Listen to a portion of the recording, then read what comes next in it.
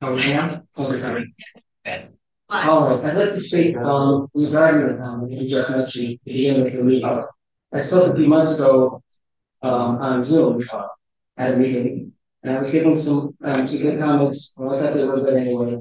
And as I went on, I was almost ready to wrap up, and the chair, I think you referenced it at the time. So I asked for if I could finish my last sentence. And then you guys had kind of a mini debate whether I should be allowed to have that last sentence. And I was allowed to have the last sentence. I finished up. And that was that. I didn't appreciate it. I didn't like that way process that went on being interrupted. But that was that's what happened. And so I was a little bit surprised when I watched the September 6th meeting. The gentleman sat down, he sat down in this chair and he spoke. Um, he started speaking. He spoke for about 7.5 or 8 minutes. He's not playing it or it's my estimate. He was not inappropriate at all. And he was treated very respectfully. He was allowed to finish his comments and then invited to speak again later, which I believe he did. And I'm not complaining about that. I think that's the way he should have computed. And, but my question is whether that's the new standard or whether it's something we should do differently. So that's certainly where it is public comment. And if someone says that, they should be treated at least generally the same way. I feel, like I said, the first number around is that you don't need to find people in the kind of habit. They should be able to let people speak. We don't have that many people that actually speak it. We should be able to let them speak, listen to them. If they speak for too long, they should simply say, "But you wrap it up, you finish so others can speak." Then let me finish up. I've been a board president that had to do the same thing. I've never had to use time. I think if you're looking at a time, you're not missing it or not. So that's my thoughts on it. If there are difficult people, and we can do better. Wait.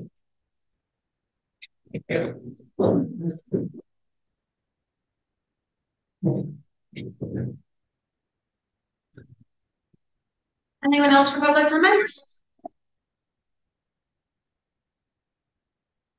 Yeah. Someone with their hand up? No. That's her cursor. Yeah. It is a hand, that's a cursor.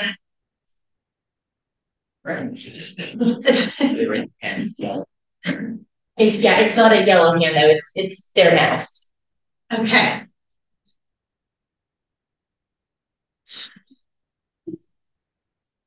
All right, consent agenda. Warrants AP 2410S, AP 2409IS, AP 2409S, AP 2409, AP 2409B, AP 2410, also the minutes of September 6, 2023. And the DPW wastewater treatment plant operator, promotion of Ian Walcott, effective September 18th, 2023. An emergency services dispatcher, Stephanie Rivera, effective September 25th, 2023. So moved. Second. Motion by Joyce, seconded by Jane. Any?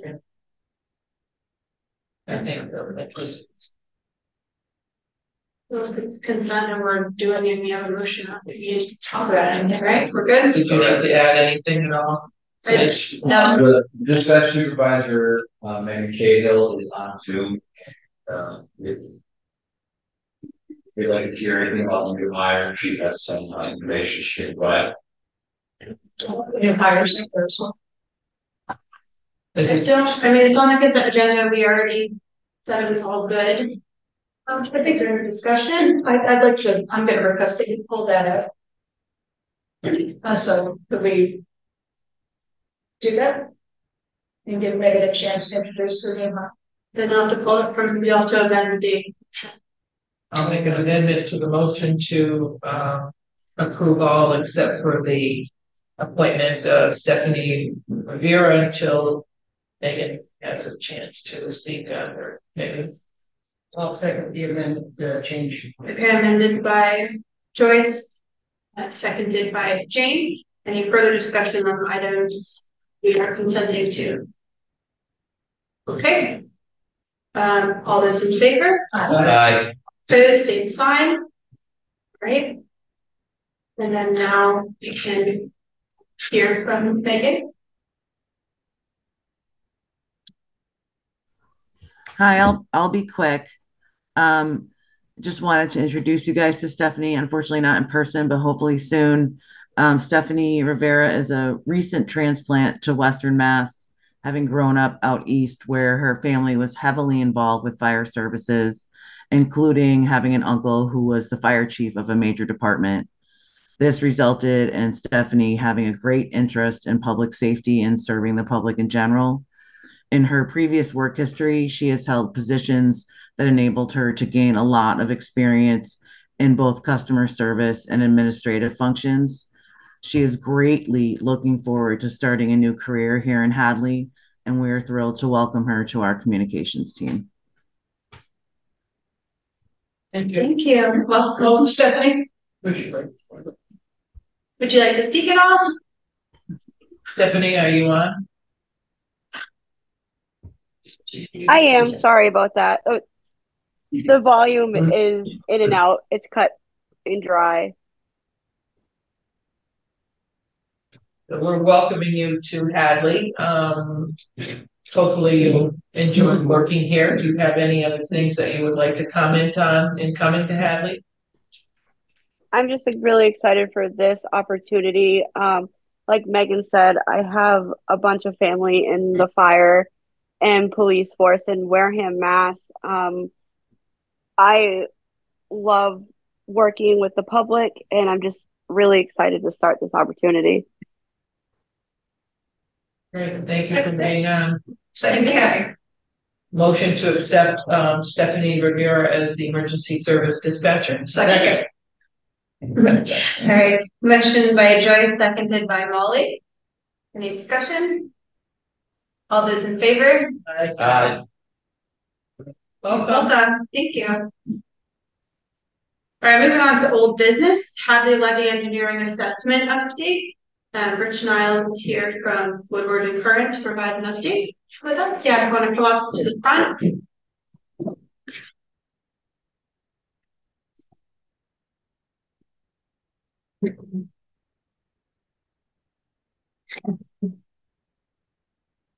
Good evening. Hi. This working? Yeah, that's for them here. So while waiting for that to come up, this is Joe Kirby with Woodward and Current. Good to see you, Commander. Our questions, ask him, please. So I'll go through the presentation, hopefully in about 15 minutes. So it'll be somewhat fast, but I think software members the work we're doing. This is an update, but I think with all we want to add this in context, quickly, our conditions, overview. Yeah. So we'll talk about current conditions, talk about the theme of regulatory updates, remapping process very briefly, talk about future climate conditions, and then talk about really kind of the core of the project, which has been looking at the existing levee, upgrades to that levee, and additional funding potential new levee extension to the system, provide protection, and we'll hit upon the recommendations next step. Can we hold the questions until the end so that you can go through your whole presentation? Yeah, I think some things will be answered as we go, and if it's a little heavy, technically, we'll revisit things and go back our discussion there. Thank you. So this is just showing the current map area as FEMA maps it for flood protection. The yellow line, the purple lines are the existing levee, and the Norwottuck Rail Trail, which acts as a levee. The sort of brownish color in the middle is what's protected, and then the area outside of that is what is designated as a 100-year floodplain. So this is based upon 1978 mapping. FEMA's been remapping this. We have new information. We have FEMA's model. That was part of what took a little bit longer with this project. We're kind of waiting to get model for FEMA. Then we can use the best available data to do our analysis and also look at future flows of the river due to climate change. So what we think about what we call base flood elevation, we think it's helpful to understand that a base flood elevation is projected level of water based upon flow of the river that corresponds to a statistical value, right? Those are changing as new data is available, as climate changes. So we're going to use this number 180,000 cubic feet per second as a value that represents the base flood elevation associated with this mapping as it's shown here. So 180,000 cubic feet per second is a lot of water. It's basically like the size of a basketball going down the river, 180,000 every second. We'll go past it. So it's a lot. It's a big river. We don't, you know, guys know that. So next, please. So the Hadley flood protection system, as we call it, as engineers, we call it the levee. You guys call it the dike. It's the rail trail. It has an elevation that holds back water. Right? And so this was constructed following floods in 1936 and 1938. We don't have a lot of great design plans and don't have a lot of information. We've done assessments over the years, which have developed our understanding of what it is now. This is just a funny sketch that we found from 1976. Everything repaired. This is how things were done back then. And they were much faster and more efficient than possible. But anyway, so there's some historical context to the levee system. We go to the next slide. A little bit dark on the left, but that's what we call the riverbank levee. And so people are very familiar with that, walk along the top of that, so you get the walk view. And then we have what we call the kind of cross country or cross path levee. So it's along cross path road on the right. And so we have two different berms, and this is the existing levee that when we went there's previous studies, you know, we assessed those berms, earthen berms, to see how they're constructed. Next slide, please. So when we did, excuse me, we did these past assessments, what was identified was what we call freeboard deficiency. And so some deficiencies sound bad, but it just means it's not quite tall enough for the design criteria that we're trying to meet. And so there's some seepage and stability issues where, you know, it's really, the berm is too steep and too narrow. So it has some conditions, under some conditions, it could become unstable. And so for the most part, it's relatively stable for most conditions. Again, it was built, you know, 100 years ago. So, you know, it does meet certain design criteria, it's not all. But freeboard is not tall enough, then it can be overtopped. So that's obviously, it's pretty obvious risk. Other things are erosion and vegetative cover is not adequate. There's encroachments, we've got animal burrows, and some of those are kind of routine maintenance. But things that I always want to reiterate that the levee requires a level of maintenance to maintain what you have, because it does provide protection. It does meet certain design criteria. So next slide, please. So under sort of current conditions, you know, what we've always suggested all along is keep what you have, maintain what you have. But it does require an increased level of maintenance. We did develop just recently an operations maintenance manual. And so that's just a guideline that solidifies things that you're already doing to some extent, but also includes things like criteria for each floodplain. So we say at this level of river flow, based upon page data upstream, start paying attention. And this is kind of the threshold to which you want to do some action. So it's kind of a bit of an emergency action plan as well. And again, it's really the fire chief is well aware of how to manage these activities. But this is kind of like a basic thing. Every levee system should have an appointment. So the first thing is Army Corps and others ask for is where's your aim? Where does it say you're doing what you're doing? And at the right frequency and according to all those best practices in the industry. So that's a good thing. So that's kind of something that we've been recently. Next, please. So when we think of flood risk, I really just wanted to kind of build upon that 180,000 before. That's base flood elevation, but this is showing historic floods on the left. So you can see 1936 was the highest. And this was sort of unregulated flow before dams on the river, but it was an extraordinary flow. Also extraordinary damage from those flood events on top of the structural levees across along the Connecticut River Valley. And so when we think of floods of record, that 180 is really, there's only 3 that come close to. But lesser floods can still do damage. So even if the levee doesn't meet the full criteria that corresponds to that 180,000 flow, we provide protection for lower flows, which do result in flooding. And you guys know that. The recent July events, or weather events, the river flow peaked at about 100,000 cubic feet. You saw flooding, so you start to think of these historic events and how that really impacts the community. And so you do have impact at those levels, so there's reason to do flood protection at various levels. So and then this is all based upon real data. So there's a gauge among the city, USGS uses geological survey, river gauge that's been collecting data for 100 years. There's 100 years worth of data that shows us how the river responds. And we continue to monitor. Next, please.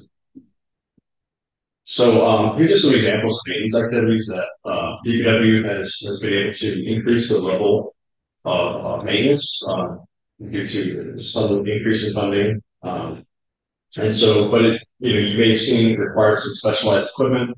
It's a challenging embankment to maintain. In the past, they did their best to mow what they could reach and with a small reach mower. And so recently the town brought in an excavator that sits up on top and it reach down 60 or 70 feet. Costs more money. Now, hopefully we don't have to do that more than once a year.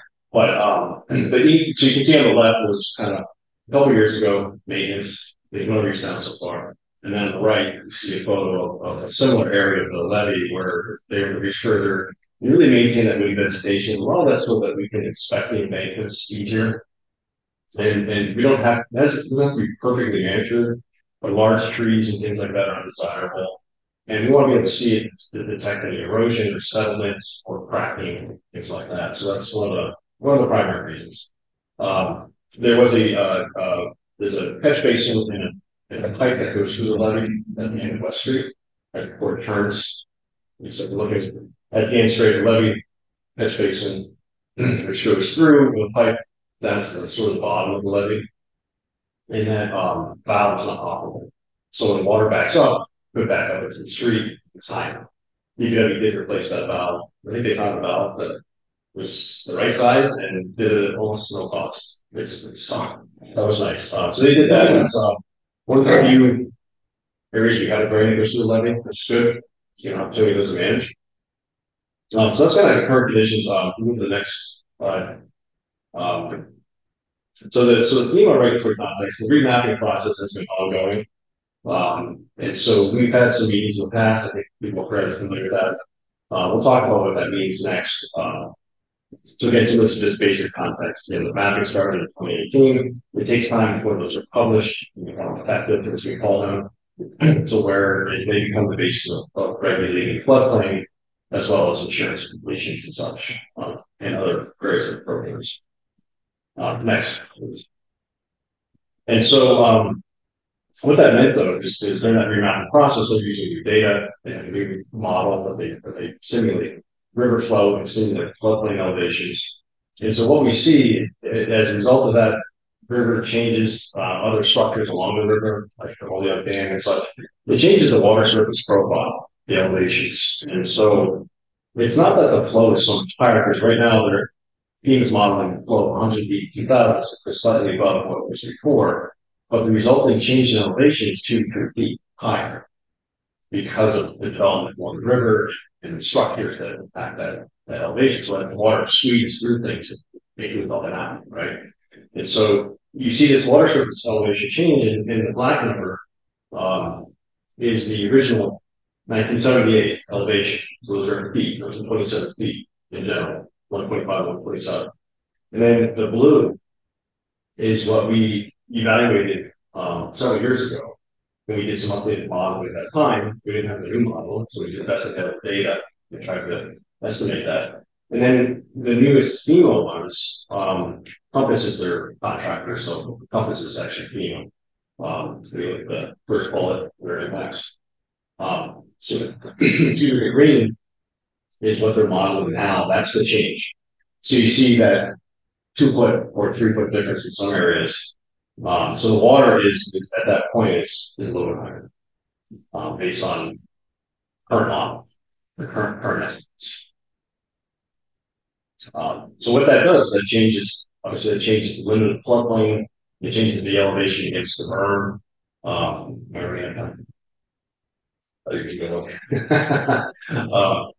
So we incorporated into analysis and said, okay, well, we actually didn't have a very clear scope originally for future conditions, but this data became available. The model became available, and we were able to simulate that. We were doing similar work at the same time and had to. So we kind of combined efforts. So we said, well, we should really look at future conditions because we're going to suggest increasing the height of the levee to meet current standards. Well, what about future? These things are built for 75 to 100 years, and we want to look at what that might look like in the future. So we use this data and information. The study was done by, commissioned by Mass DOT, done by UNC Amherst. And they looked at climate modeling. It's very complex, and we can talk all night about that, which is safe. But what it means is they're looking at future scenarios like precipitation trends in the region. And then they anticipate what those will be in the future. And that's a range. So we took kind of the median or middle of that. So it's about 15%. So 15% increase in flow in the future in about 100 years. So 21. So this is looking at future conditions in 2100. So we have a flow that increases from 182,000 to 209,000. That would be that future flow in the year coming up. Again, these are all estimates with lots of variables and assumptions, but it gives you some sense of magnitude of change. So what that means is that the river flow increases, so naturally the elevation of flooding would increase. And so it would overtop the levee. And so we can see on that, oh, I'm sorry. I'm looking at my screen and realizing that I didn't ask you to advance it. Next one again. Okay. Yeah. Okay. Sorry. Look at this one. This is easier for me to read. So there's that 209,000 on the right. You see a map that shows lots of colors. And so as you go from red to purple, it gets deeper. So the river is deep, right? So it's called purple. It's depth of water. Okay, above the surface beneath it. So when you see red, it's fairly shallow with high points. And then when you see no color, that's high ground, that's out of the flood. So but what you see is that there's an area in the middle that's kind of triangular shape. That's the area that's still high ground. The levee's been over top, so everything around is flooded. So that's what that looks like in that previous scenario. And now what's important though is that even though that's incorporating more land area, the depth of flooding is the difference, right? So we need to look at the depth. Is it a foot or 2 feet? Because in areas that are pretty flat, what makes a big difference? It spreads out, right? The flood the whole area, but it's only an increase in flood. So we're looking at, we focus on what those depths are, but then that's how we design things too. Like we're designing for a depth of flooding, an ultimate elevation. So you go to the next slide. This is just a really quick comparison. On the left is current conditions, on the right would be future. So even under current conditions, because the levee doesn't have the height for the current, new model conditions, there is still that flooding, and then it's more so during future. So the depth increases, the extent increases slightly, but for the most part, most of the flooding ends about Middle Street. Because that we'll change Middle Street does start to increase enough that it's no longer flooding. So what we looked at was what's the next slide? So we said, okay, well, we want to maintain the same level of protection that we had according to the 1978 maps, based on this new information and data, and the fact that it has some issues of stability and other things that don't meet the highest criteria. What would it take to repair it? And what's the cost? So that's estimated rough order of magnitude about $2,500 million. We know it's not cheap to repair levees. You guys had a repair in the past, probably a decade ago, or more. Okay. Yeah, it's not cheap, and that was a small segment. We're talking about repairing and restoring and rebuilding to some extent all the embankments along the river, stabilizing them, cross path levee, and then basically rebuilding the entire building, which we know would be very challenging, which is why this is small. And so what this does is it maintains your current level of protection, but same number of area, same number of properties, etc. So you're basically making it 4 feet tall. So we're saying, make it 4 feet taller. It only needs to be really a couple right now, but make it a couple more for future conditions. If it doesn't cost that much more, make it higher. But you're touching it all together, so it's less costly. So that's sort of that option. And so we'll talk. These are big numbers. We'll talk about this next at the end in terms of funding strategies and ideas around how you advance projects like this. So it's not so daunting. So then we looked at an alternative and said, okay, well, maybe we don't improve the rail trail and we take that level of investment and shift it along Bay Road and construct a levee that actually protects the rest of that. This is a concept that was floated several years ago. Went to town meeting, which funded this project. We look at this and see, is this in the realm of possibility? And what's the rough order of magnitude? What's the potential benefit of doing this? And so we're getting closer to numbers that start to make sense, we think. But this is again a planning level effort. But what we're estimating work order of magnitude is 65 million. So that's increasing, upgrading the river levee, the cross path levee, and constructing a new levee along Old Bay Road. And not the rail trail. And just ignoring the rail trail. Just keep it the way it is, basically. So you have a crossing with the rail trail, you have other road crossings, you have to have a crossing at Route 9, you have to have a pump station, because it's a spring segment that you have to cross. So there's things that need to be done. We need to address drainage issues. The one along Bay Road, we looked at that originally and said, okay, well, why don't we just put it along the road? Then we got to go behind properties. And it's tight. We're doing walls instead of earth berms, which are a little more expensive. Though not taking as much land. This results in about 3,000 feet of new levee. So that's substantial. And then you can see the alignment of that is that blue line, not the teal below it. It's the blue line above. Yep. So that's that option. And then if you go to the next slide, this is looking at just an alternative route with the same, relative same level of protection. This would be going through the fields down below, where we would be doing earthen berm. We wouldn't be encroaching on properties as much, but then we're putting an earthen berm through a farmer's field. That's not the most desirable either. It would take a fair amount of land. Earth berms are relatively wide. It would have to be really tall because, as you guys know, when you drive down there, we drop an elevation, so we have to have a taller berm to reach the same height that we would along Old Bay Road. So it's probably a little bit easier to construct, and depending on our material costs, etc. But it does take up more space. You still need a pump station, so it's about the same cost as what we saw. And so it's a matter of what the community would prefer, what the landowners would prefer. Yeah, and so we don't have that information now. But look at that because it seemed like, well, let's see if let's see what that shakes out. We thought like maybe it's cheaper, but it's not. It's just because it has to be there. And we do assume some acquisition of property costs that are going to have to take these to take property. So there's a cost to do that. And this is a big part. So if you go to the next, yeah. So this is just an aerial. I had a drone fly the levee, fly this area Bay Road, so that we can get some images. And just start to conceptually look at this from a bird's eye view. And so you see on the left the area that's within the floodplain house. So those properties are not protected against flooding. Now some of those buildings, like the hotel, have been elevated, so you drive up to the front, you can come up. We don't notice it as much, but that's the third floor, which is probably just above the flood.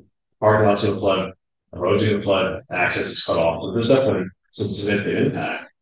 And so the options that we just presented are a levee that run along Bay Road in some configuration of the road. So that's kind of what that's showing. This is looking east. This is looking kind of from Route 9 along Bay Road east. And then if you go to the next slide. So this is just the same looking west, and you can see, off in the distance in the background is the intersection of Route 9, Bay Road Route 9, and then the foreground is dispatchment street. West Street and is like say road. And so the green line is the levee, the yellow is the existing levee in background. And so you can see how it hugs the back properties. So it's tight in that area. So you put the levee behind people's backyard, but they're getting flood protection. So personally, I wouldn't mind that, but some people make it different, so it is their property. So this is that alternative alignment to the fields, so we just come down the hill, and then it's lined through the fields, nice and straight. Excellent. I'm sorry. I'll start raising my hand for next slide. Brilliant. We got this. I don't have to click it. And And I'm not doing a good job at prompting, so. We'll have it next time. Sorry, we're getting close to the finish, so. So this is just looking at that. Did you want another slide? No, this is it, sorry. So again, the green is that conceptual levy to the fields, we've got to be taller, then we got to come up the road. There's a stream, right where that kind of jogs to the right and back toward you in the image. There's a stream. That's West Street, not Middle Street. Oh, that's right. That's right. Okay, and so people. Yeah, Middle Street's the next stop. Yeah. Some people out in the audience don't just understand. Thank you. So there's a stream crossing there, and that would have to be a code structure, there's environmental impact, there's environmental impact associated with all these options. So that's something we have to account for. We have some costs to account for that, but that's one of the unknowns in these alternatives is how much environmental mitigation might we have. And so that's challenging. We're going to try to frame that. But this type of project would pretty much trigger every regulatory and environmental permit book. So not that it's not feasible, because there's a lot of reason, compelling reason for flood, right? It's real property, real impact. We want to prevent impact and mitigate flooding or avoid flooding. So there are programs that are geared towards that. But we do need to consider the environmental components and whether there's opportunity to address those. Our next slide. So this is just a summary of the alternatives. The first on the left is just bringing up the spec 25 million. Really what we wanted to show here is what's the level of protection that's being provided by the existing system. So a $25 million investment is protecting about 57 structures, which could be houses or a significant garage or something like that. It's probably something more than shed. And then it's what we call exposure is sort of the value of that. Now, is that really the loss? Well, it depends on the level of flooding, if it's flood above the first floor or just a basement. So we're kind of looking at the value, we call that exposure, like what's exposed, the value of assets or buildings that are exposed. And that's about 28.6 million. In that area that's currently protected. And if you were to upgrade it to meet the high standards in future conditions, then it'd be a $25 million investment to maintain that protection. So we look at the alternative is why we suggested this evaluation in the first place is, well, we know that there's way more property, commercial, residential, that's not protected now. And a new levy could provide protection for a lot of property. So if you look at the alternative or the new levy along Old Bay Road, it's about 218 structures and an exposure of about 72 million. I think that includes the existing protected area too. Yeah, that's not. It's additive, right? It's great. It's cumulative, right? So that includes the existing area plus the new within the newly protected area. And so that, again, so you're protecting, 2.5 times the property, roughly, or a cost that's, more than double, but not perfect. So this is not what we call a true benefit cost analysis. That's a term that FEMA uses where you have to use a lot of analysis to get better data. Don't really have that right now. It's the planning level. But those numbers seem to make sense. Like, well, it's a lot more structures, it's a lot more exposure that we would be addressing and protecting. It's a lot more investment. It's still a big number. But a lot of those properties are paying flood insurance now. So they have high premiums. So they're paying for that. And that's not flood protection. That's recovery if you get it all. Which you actually lost, which doesn't cover everything, cover structure, not always business and impact. So anyway, so that's those things to consider. I'll just try to wrap it up here in a couple more slides. Next, please. So when we look at our options, well, we have we want to continue to engage regulatory agencies. We have engaged in this part of the process. The town was able to receive a grant from the Army Corps of Engineers. It's called the Silver Jacket Program.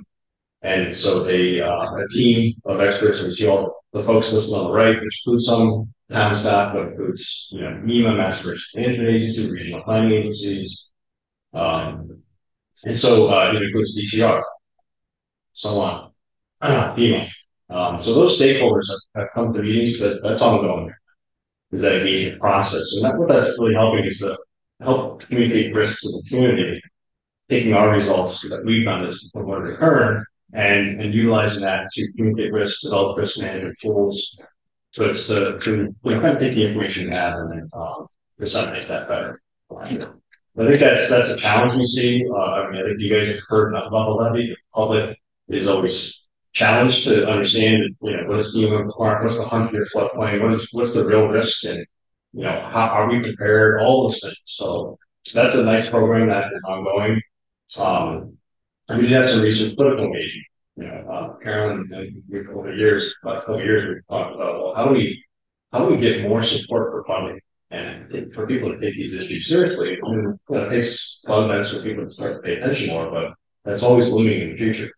So, the town was able to successfully engage Senator Comfort at a meeting with her and the team recently. It was about a month ago, maybe. And so, they're suggesting that we continue this conversation and work with other communities through a regional approach. And we should be doing it alone. There's support from agencies and others that really need to start to come to the table and take this issue seriously. And we have some pretty good data because, much better than other communities in the valley. And so we can start to now engage funding agencies and vet those things, look at congressional earmarks and things like that. So it makes that funding challenge a little bit more palatable in some ways, but something we still continue to work on. So in terms of recommendations, we're going to basically be developing a final technical networks fund that summarizes this information. This is the clip notes. And then for the current levy, we're saying, well, with actually the third thing, evaluate funding. Let's continue to kind of sources of funding and in grants and loans and looking at advancing the planning effort, some of these for design, and some of that eventually for construction. And so looking at capital planning and maintenance, so I think that's something that the town is what I've heard is interested in considering. What we need to make sure we continue to do a high level of maintenance for the existing system. There's probably more funding that's needed for that each year. And but as far as the new levy, well, we still think we need to do additional terms analysis. Does it make sense to go through the field? How do people feel about that? The environmental impact component of that is something that we just don't have enough information to.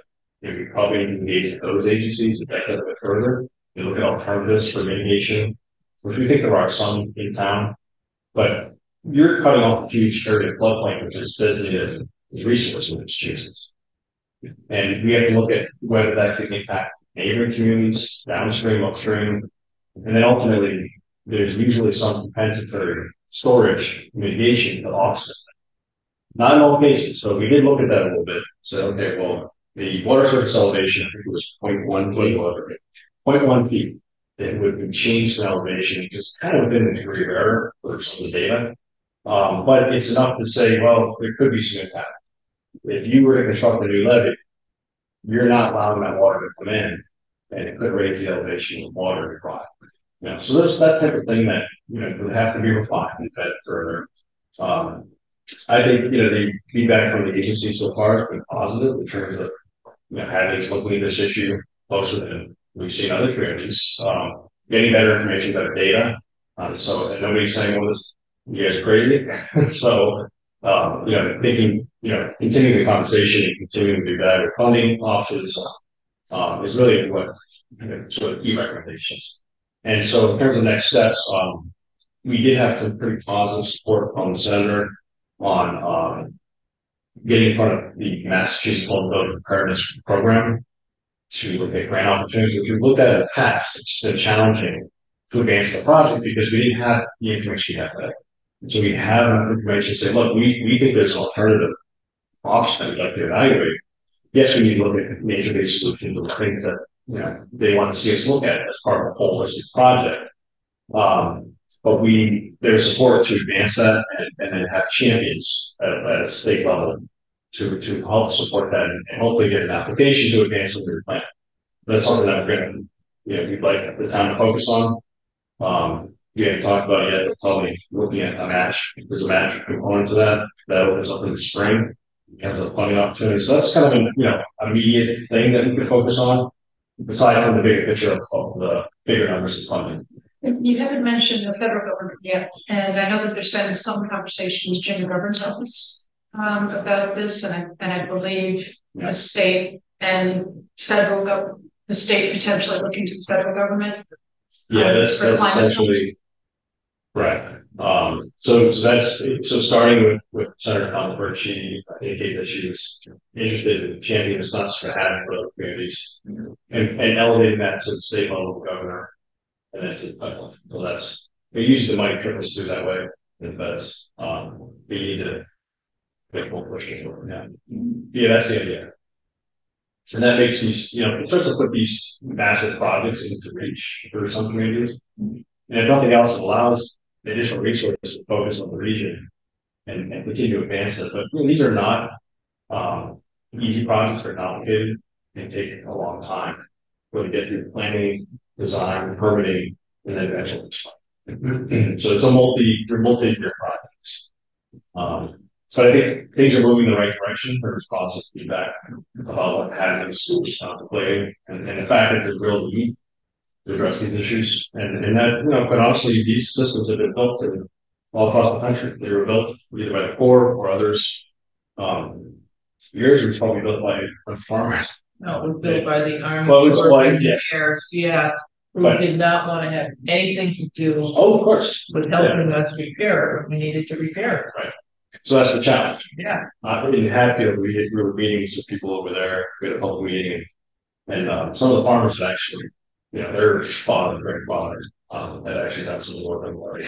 Because it was very complex, essentially. So it's kind of, that's how this has happened. And maintenance and the ultimate, it's sort of unrealistic for communities of the size to maintain that piece of infrastructure when nobody touches it. So it's a big challenge. Next, I guess it's fine. Last slide, probably 3 weeks old. Few minutes, yeah.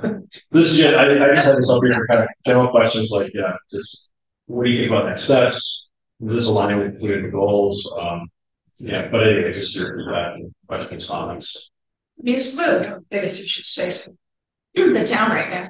I think everybody can get their head wrapped around protection of low-income property. So I guess question I have is, do you have an opinion on what we could or should be doing any differently, accelerating certain activities to be as we'll call it shovel ready as possible if we're able to secure funding at some point? It sounds to me like the whole conversation around Old Bay Road is pretty significant. And personally, it makes sense to me. But when you talk about the Old Bay Road, you're looking at the picture of it and the dike, new one, there in between the fields that are being farmed and the river on the other side. Plus, you have houses on that other side that have the river behind them. So now we're making it like could be a waterway actually for the houses that are already back there. You're kind of tightening them into that one certain section on Aquavita Road, which kind of makes me a little bit leery. Because that field does flow every year. Yeah. And this year was its worst. We had, as you know, I'm not repeating anything that people don't already know about the amount of damaged crops and things that our farmers had to endure this year. And part of that was down in there and down in the cemetery road area also, which is abuts the other side of the river dike. Right. So what we proposed was protection structure primarily. And so to capture the structures, our structure right along the river that are so far from what we're proposing, that we have to extend the levee substantially to protect those. And honestly, it's cheaper just to relocate them, put them on fire. Or do other measures to protect them. Now fields are different. So there's obviously impact there. This is a big conversation in Hatfield over there, the public and farmers. And so because there's impact at it doesn't need to reach the 100-year flood. It doesn't need to be anything more than what we saw. And in fact, probably less would be similar impact, right? So there's real impact associated with that. Now, we have to consider whether it's cost beneficial to mitigate that, with extension of that levee system. So there's, we recognize that we didn't evaluate that specifically. We have to consider the value of that loss, and then probably the frequency of that, and really look at more benefit cost analysis. There are programs for recovery. I know it doesn't pay for everything that farmers lose, but there is money, and that was something that was Senator Concord kind of championed for the farmers in the area. Yeah, I think it was 30 million in recovery money. Yeah, but that like kind of keeps the lights on for everybody. So they still have loss, but it helps. In addition to whatever help they got from their insurance or federal programs for farms. So I guess I don't have a great answer as to how, if we didn't evaluate that yet. That could be something that could be part of the next steps to consider, some level of protection maybe. Maybe it's we look at a level of protection that is not as high, but takes care of the more frequent, smaller events that, just don't reach that 100-year base flood elevation. Will be a less expensive system, but we're talking a pretty big area. So our gut feeling is it's just, it's too costly. And the 25 million that you're talking about, that's only running on the north side of the Connecticut River, correct, for the repairs, that 25 million. The existing system And that's just had, that doesn't extend beyond Northampton or whatever, or take over on the other side of Hatfield either, which is on, which abuts us on the other side of the river. So yeah, I'm sorry, talking about mine. A lot of the dike, as you can see when you look over there in the water, there is no levee on the other side. Right there, so that the water flows right into the fields at Hatfield also. So I mean, you've got both areas of concern. Either it's this way or that way. That's the way. Yeah, and Hatfield's levee does provide some protection of the fields, but there are fields that are still within it, which is like our Hatfield. And one of the mitigation opportunities is actually taking cross path levee, removing it, and then rebuilding the higher new one, or reconstructing it further to the east, which would open up more floodplain to flood more fields, but that would be the mitigation to open up and restore floodplain. So that's a bit of a conflict, obviously, but that would be an environmental mitigation opportunity. I mean, the soils already are because of sediment deposition from flooding.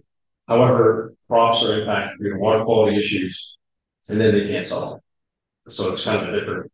I think one of our main goals, but especially after I was on the board when we did the $600,000 repair to the dike itself, which ended up to be a cluster, because of everything that went on there, the bad soil, having to put, steel down into the river to hold back the dike. I mean, they had to do a whole bunch of other things after their initial start on that. Just ended up to be horrific, but that's part of our maintaining side to make sure that there are no breaks in it, as it's going along, and I'm monitoring it, insurance, DPW does their fire emergency. Yeah, and so there are a couple areas, especially at the beginning of the levee, furthest upstream portion along the river, where there is erosion, and some repair work needs to be done. Now, if you're going to start repairing it, you might want to just reconstruct that cycle. It's kind of, once you start touching it, really have to do it right. But in terms of repair and upgrade of the existing system, you get a phase approach. You can do some segments. So if you're going to repair it so it keeps the same condition, well, let's upgrade that segment. And then we phase it, so we can start doing things in that manner, not have to do all of this. In terms of shovel-ready projects, to answer your question, I guess, everything requires some level of effort to get it from work. So there's a design effort. I think, if there were repairs and some upgrades at some locations, that may make sense to have a smaller project that's shovel ready, but to have this whole project shovel ready is a huge effort. Because you have to have permitting, a lot of things already teed up or pretty far along. So there are some. We have to be clear, and we have to take heed to what's happened there now. You can't just forget about it, or you're really gonna run into a bigger problem. I mean, I know that $600,000 project that we did was only that year, those years that we were doing that, but there were others years before that were further up towards North Hadley that had already been prepared also. So I mean, as we go along in years, each segment is going to erode or move away because of the flow of the water. That's just natural. Climate. And that upstream segment that I'm talking about, the very beginning of it, is where the river bends sharply, and it takes the most force, the most erosion, and that has been repaired in the past by Army Corps back in the 60s. So that is, and so there, you guys understand that there are areas that over time become more susceptible, and at some point they do fail, and we want to avoid that. So I think taking a phased approach to make sure we address things that are higher priority, like that area.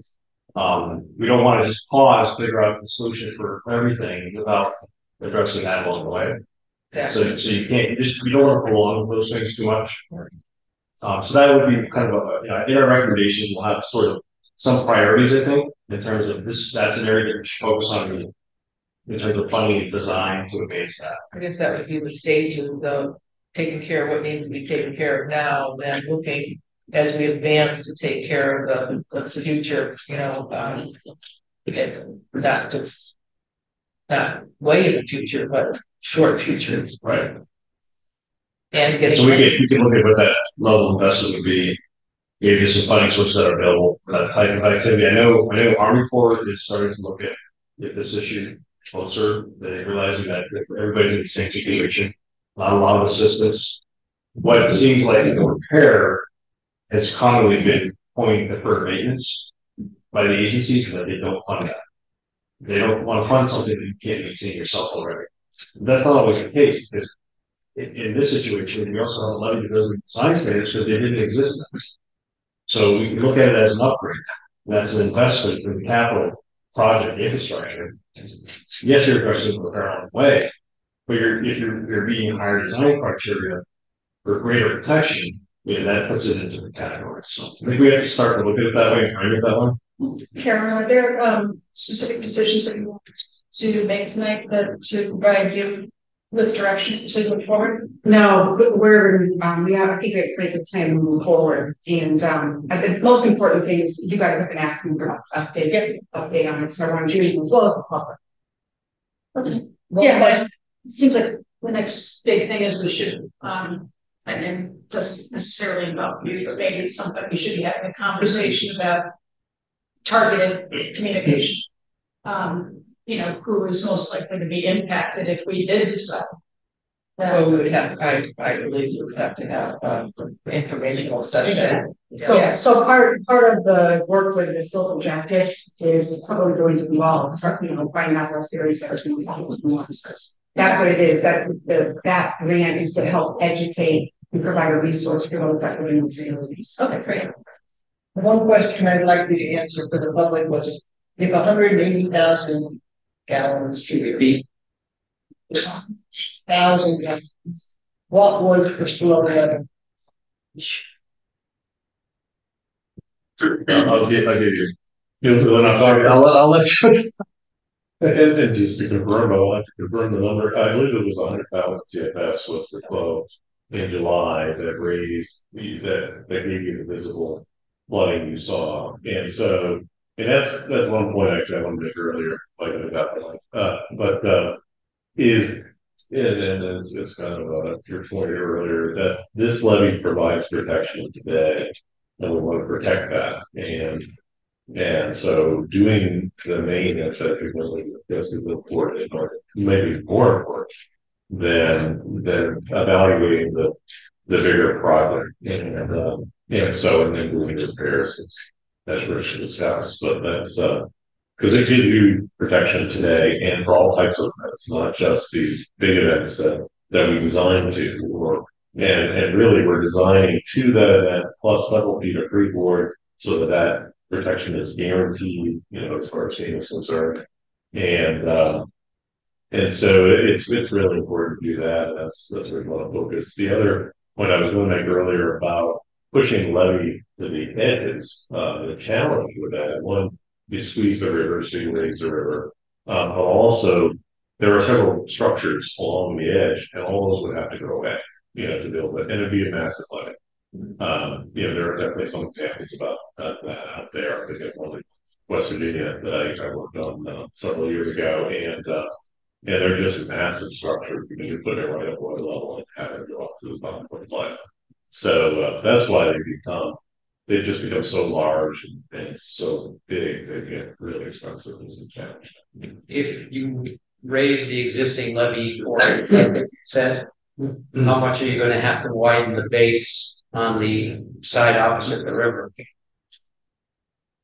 There's two parts to that. I don't know the dimension that would be because it's obviously along the levee, but we would be along the levee edge.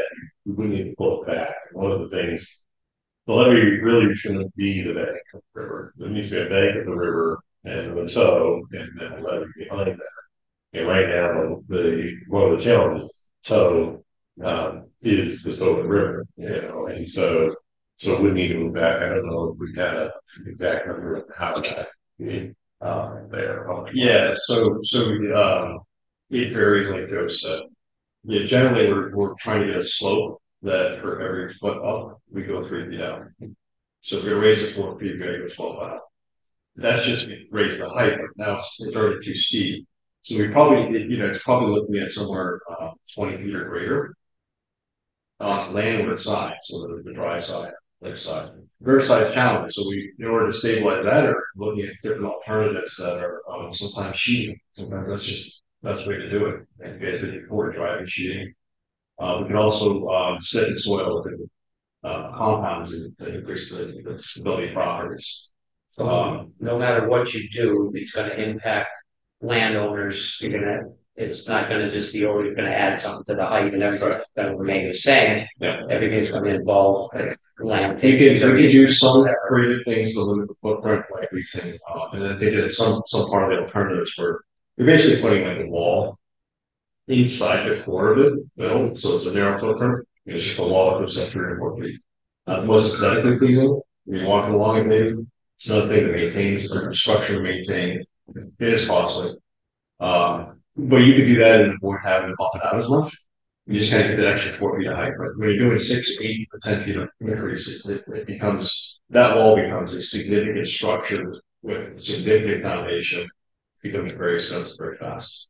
Because it has to hold back quite a lot. You know, so a couple feet, few feet, maybe buys a little bit in tight areas. That's a better alternative. But generally, you know, in the beginning of the lake, look at the upstream side, there is room. I say room, it's property, there's no house there. You could pull it back. So there's essentially you're looking at pulling back from the river and leaning the slope back and then building behind your form. So it could be, some areas could be substantial because it's so steep already. And it could be 40 feet. You know, in terms of other locations that have constraints, like you have the landfill, which is right against the lake at that section. So there's not much we can do in the area unless you guys want to open your landfill and play with that. Just the last thing DEP wants to do. We capped it already, Jake. Yes, I know. So there's some challenges like that along it. But yeah, that's we did factor that into the cost as to what we think was feasible in each of those areas. Well, probably this will take another meeting. Yeah. I'm thinking at least that. And then, so thank you. You're welcome. And I think Carolyn, one thing I was just going to suggest is something entertaining. I think we're talking potentially being a capital project for the fall, which could be used as match for a spring grant. Next At that point, yeah. So that's the kind of thing we'll work on that behind the scenes as we wrap up the report. Perfect. Thank you. Thank you for having us. Thank you very much.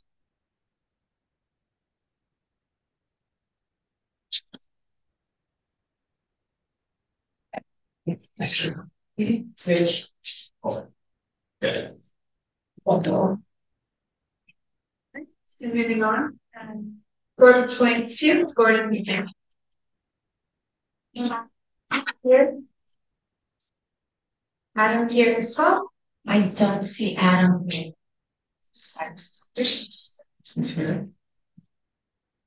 Thank you. How would you do?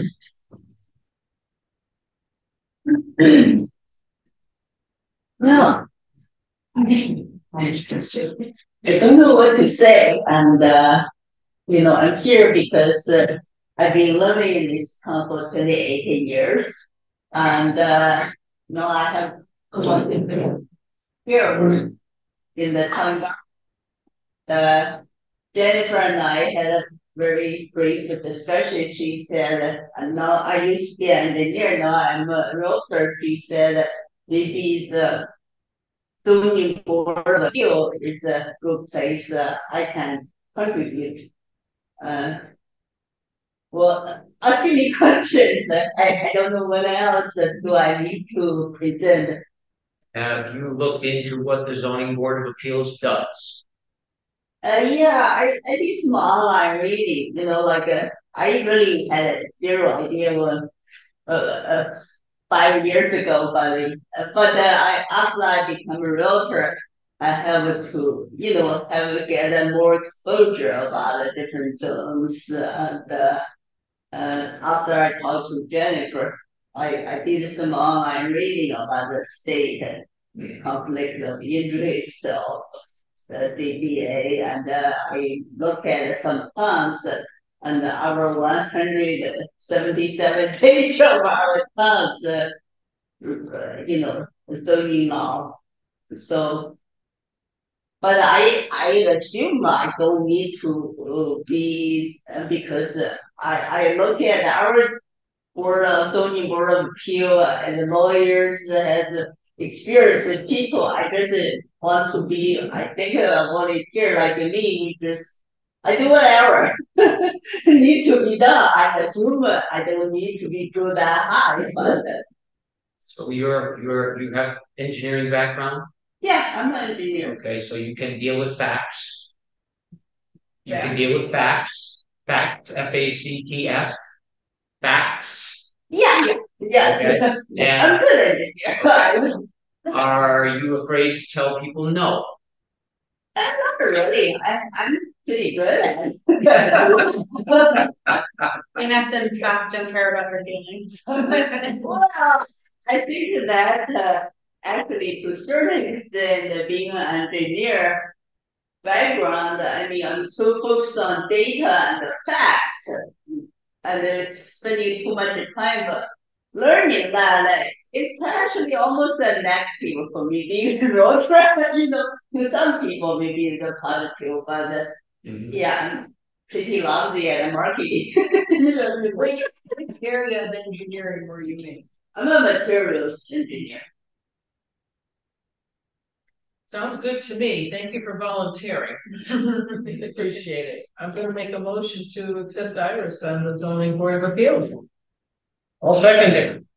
What you can recommend to me what to read? What to do? There's actually training available, which will be. And I would be more than happy to have a lengthy discussion with you about what my feelings about what the zoning board of appeals is all about. Okay. It's yeah, so I live right up the street from you. And whatever, I think I have your phone number on your application. So I'll be happy to call you and we can talk. And thank you. I thought it was recommended me some link. Well, that so too. That too. I'll be happy to do that as well. But there's just things that I've been dealing with that kind of stuff for a long time. And it's a pet peeve of mine. So I would love to chat with you. Thank you. And I think another resource for you, Iris, is the planning board. And I'm sure that, again, just to give you kind of an overview of the types of things that have gone to the zoning board of appeals. And again, that they can do it in a very dispassionate way. So maybe, I don't know, maybe Bill Dwyer might give him a call and ask if he might be willing to have a conversation with you. Thank you. And you said you read the conflicts of interest and stuff like that? Oh, yeah, you did, done an open meeting? The state website has a chapter on zoning board of appeal of, different conflict of interest law. And, I mean, the town doesn't have a link, but it has all these down PDF files and has a lot of details. But I assume those, I see there was Andrew from there. Excuse my pronunciation. That's right. There were 5 people. I assume they are the expert at handling a volunteer just to do small things. I assume. Have you looked at any of their meetings? Has it been on YouTube? I did actually. I could start. Right, well, let me just, there was a motion by Joyce and a second by, Jane. Now we're having a discussion. So now. You're aware that it's a 3-member board? Even though there's 5 people, it's only a 3-member board. So you cannot have conversations with anybody on the board relative to anything before you. Otherwise you break the meeting law. So be aware of that, please. And there's a committee handbook that won't. We don't want to overrule it right now. What's that? Point. I mean, my top concern is not do anything, breaking the law or anything wrong. So I think the first thing I would like to know, which meeting is public. I mean, I look everywhere to see whether today's meeting is public, but I think I just outside I was asking this gentleman, am I allowed to be here? So open to the open meeting. So Iris, we can, myself, Carolyn and Jennifer, we can help you with some of that. When you get sworn in, you'll have to get sworn in because I think I know this. Yeah, it might sound like they just want to make sure you know everything, but I think they're thrilled. They're interested, thrilled by what we're hearing. But I just want to let you know, when you get sworn in, our clerk, Jessica, she's going to give you a slip of paper that will have those websites for you to take conflict of interest and a meeting on in conflict of interest. So we'll help you through it. We're upstairs if you need some guidance and make sure. Yeah. So all those in favor? Aye. Perfect. Welcome. Congratulations. Thank you. Thank you. Thank you for volunteering. I'm just conscious of time. We was Joan. Topic up. Yes. The financial update? No, which one? Joan's the phone service. Hearing better new system? 5-6. 5-6. Oh, payroll and benefits system. No. All right, Troy will start. It's not quite. Troy and.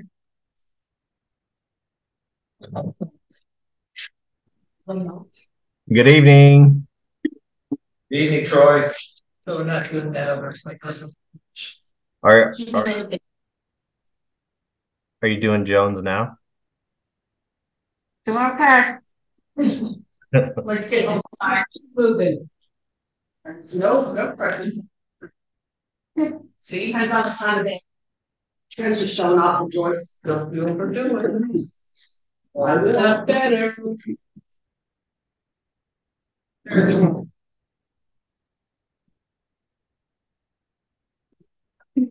Troy, are you leading off or am I?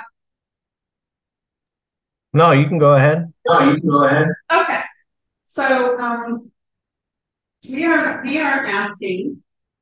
requesting to have a full-time HR assistant whose primary function is to assist with payroll and benefits. We are asking for this a number of reasons. One of them is, one of the topics we're dealing with now is succession planning. Maybe getting my 60th birthday has me thinking about it more. I don't know. I recently had knee surgery, so I was out for 3 weeks. And that had me doing a lot of thinking about this succession planning because of the fact that we had a part-time person who, it was great when we got a part-time person, we got this. Linda, the offices had split, so the treasurer's office was the treasurer's office and the payroll was split. And having part-time help was wonderful. But we found over time that that wasn't enough. There wasn't time to train beyond doing payroll, entering the day. It was person was only 29 hours for a 2-week period. So they would have 3 days on to process payroll and then maybe 1 week or something, 1 day or something. And I found while I was on leave that that wasn't sufficient and there was a lot of work that to be done from home. Luckily I had a laptop and access to everything at work, so I was able to help onboard employees, do some termination paperwork on employees and get benefit packages out to them. But it just really opened my eyes to the fact that we don't have someone to cover that in my absence. And luckily it's just a short-term absence. Rather than I didn't know that was. So we're looking at that. And I know one of the questions that's going to pop into a lot of people's minds right away is, we have an HR director yet. Well, yes. But that HR director was not hired for 1 month. An HR director was there to take the burden off of the town administrator, department heads, in dealing with the negotiations, hiring, grievances, policies, as well as to make sure the town's in compliance with state and federal law, labor laws, particularly. Not to say we're not perfect in that neighborhood. Use the word color. And our part-time assistant at this point in time, when I got back to work, notified us that she decided to have a job or she has gotten a promotion and we will not forget that person. So Friday to class. So I thought, what a great opportunity to maybe move forward with talking to everyone. The person will be on between the date of entry and the due processing, employee benefits, hiring, separation, and retirement, workers' comp claims, unemployment, wellness program, and last but not least, covering I'm out sick or on vacation. And maybe I'll start working on you go home. Can we hold you to it? Right? You can. That's my promise. So you're basically gonna do payroll now.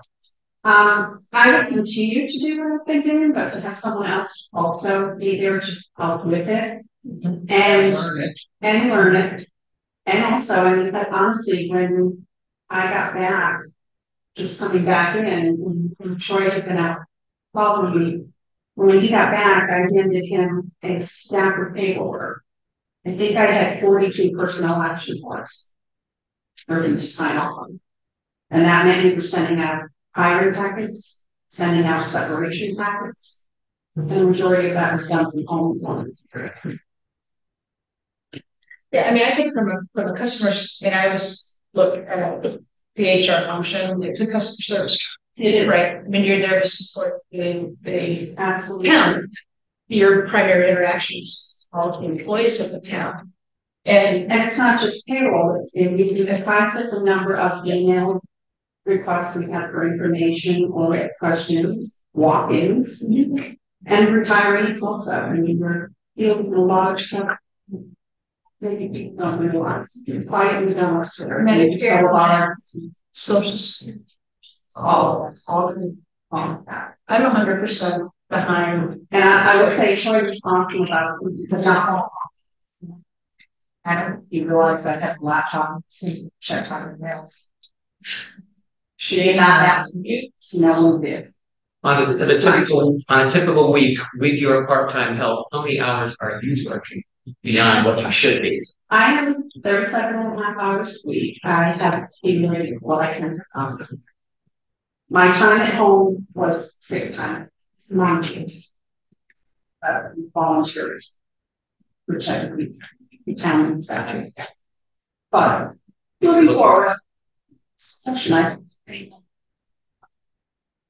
But I think maybe more getting it, Jill, was your schedule. So, yeah. Yeah, I don't believe that's the number. So, yes. Yeah, so I asked the question so that we can justify saying, well, Joan is working way too many hours, paying this part-timer. So the difference between your overage and that is probably going to equate to what you're asking. Or post to. Some things we're not getting to that. I push a lot of time to say, okay, is priorities important? It's illegal. And it's pushed aside. I totally support this. And I would like to have, because residents are going to say to us, can you easily or right give me a graph of the growth of the employees in the town over the last number of years? I don't know how easily. I don't have the most awesome equipment for programs out there. People don't seem to understand. I mean, I like what I see in this brochure. It shows the rate of growth. Right. Shows a lot of things like that. Population's growing, but in order to serve that population, you need more staff. But it has changed significantly over the 26 years I've been. Exactly. And so, Jane, diligent. Yeah, that's changed. It's not so much that it's 5 or 15 more employees. It's all of the classic unfunded mandates coming down from the state government. It's completely changed. Yes. So right, is so this when will person, we do this?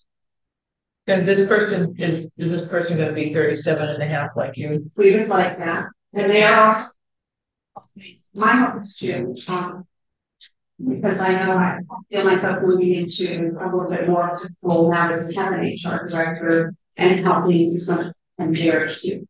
So where would the money do some of those things maybe too, for getting letters here. So where would the money come from to fund from the rest of 29? Well, we're looking at if we did it this year. You have the 29 hours from the one that's we're 14 and a half hours right now. Yeah. And for funding for this year, it would be between, depending on the rate, so it would be $23 and $25 an hour.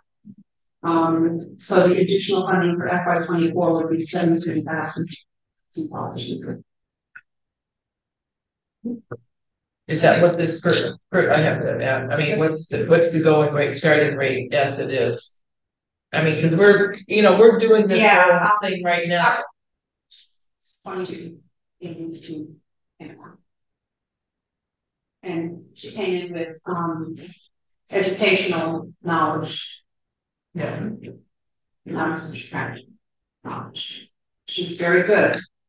She's yeah. So make a motion to approve the recommendation that we move forward this year with the hire of the HR assistants of the town. Yes. Second. Motion by Mullins, Joyce, and further discussion. Right, all those in favor? Aye. Opposed? Excellent. Go home. There you go. Thank you. Yeah, you go first. Put the icon. Thank you very much. Sorry, Troy, are you all set? Yes, thank you. Good job, Joan. Hi, Troy. Nice that you listened, Troy. Sorry. Okay, just jumping back to old lines for a while. You know, so we're putting green change back things. Make a motion to approve. Second. Motion by Molly, seconded by Jane. Any discussion? So it's just we're voting to approve his benefits agreements. Yes. Okay. All those in favor? Aye. Excellent.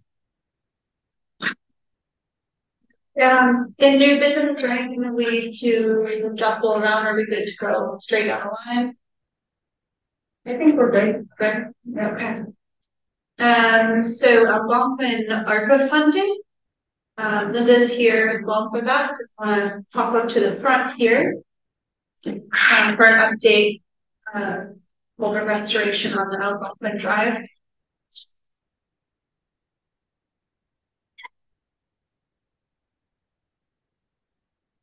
And just to talk on the money side of it, because we are asking for funds from ARPA. I did load it up into Word, like everything. Right, share that. It's a book. We have it on. We have it on. We have. Oh, that's right. That's not it. No, I can talk to you. They got the whole thing. Okay. So when we were looking at the money, this is on the special funding warrant, but when we took a look at ARPA, it looks like it's something that will fit in and be consistent with how we spent the money in the past. So what I did was a calculation of the money that we got in ARPA and how we have been spending it. So the first column, it says spending plan, and these are the projects and the spending that were approved by select board and or town meeting. If I jump to the bottom first where it says used in the operating budgets, that's where the bulk of our money went into funding our 22 and our 23 budgets. When it's called replacement of the loss, replacement of revenue.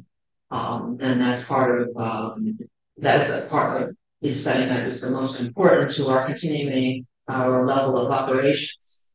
So that was about $1 million that went in. And then the rest of it we used for the town projects. These were all brought to you before the projects were taken on. Newton Lane, Bay Road, Fresh Street, Algonquin, East Street, and South Maplewood, and also a street light project. So that was $223,500 in projects that would benefit the town. And a couple of other items of this that continued, and we started spending, and it's continued into the next year, where the trailers were approved for $50,000. That was DPW trailers. As it turns out, we did get some earmarked funds to cover the trailers, and once they were put in, we had this $50,000 left over. The Route 9, the extension, since we had the Route 9 project going on, there's extension down South Maple Street, which was very economical to take on at that time, and would improve water going down that section of the town. And so that's $360,000 between those two. So that pretty much, except for that last item called unallocated funds, just a small cushion there of $34,000 that covers the entire amount that we were granted under ARPA. Then the projects were undertaken, and some of the allocated projects ran a little over and some were under, but on balance, we had $13,000 left over. There, $13,851 left over in those projects. As I said, we had an entire $50,000 left over in trailers. We ended the year with a balance of $125,000, and then going into this next year, more has been spent on Route 9. And I believe that's been completed. So what we have left over, everything's been done. We have the $13,000 from the initial project. We have $55,000 almost from the Route 9 balance and the trailers. And then the unallocated amount, $34,000, gives us the $102,705. It seems to be a very consistent use. As you can see, Algonquin was on this list originally, very consistent with how we have use the ARPA money right from the start, and a good way, if we went to town meeting, we would be tapping into free cash. This money is here, they can get going on the project. There's other things to say about the project, obviously. Carolyn and, Scott probably would take it from there, but I want to let you know. Where we're still with ARPA and that this is appropriate use of funds. So the whole amount will go towards this project. I think that you're talking about it being 100,000. Good. Thank you. Don't go far, you're next up anyway. So I think. But they wanted. Yeah, I think it's like add to that. I have had contact with I sent an email to Senator Comerford and Representative Carey. I think Scott, you had talked to Representative Carey early on, right? But what we're setting up is a meeting to meet with them, just to talk about. They're both very awesome. As you know, this is a DEP requirement that we do this, and I think it's important. They're definitely willing. We're Jennifer's meeting for us to all get together and talk about, something like this, how it impacts a small town. That if we weren't able to fund this, we didn't have town meeting, or we certainly didn't have ARPA, or you felt that it was an investment for ARPA, we could be faced with a critical shortfall. If they did not get past town meeting. And so they understood the magnitude of that. And I think they need to hear more about impacts on small towns when regulations come through and how it impacts us, that we don't have that price. We don't have 100,000 sitting around. So I just wanted to add that we have had contact and they can get for several meetings for us to make together separate concerns. And DEP is not backing down at all.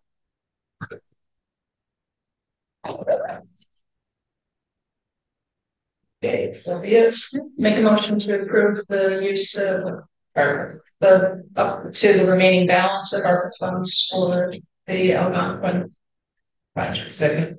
Motion by Molly, second Joyce, for discussion. Seeing none, all in favor? Aye. All right. Well done, Scott. Yeah.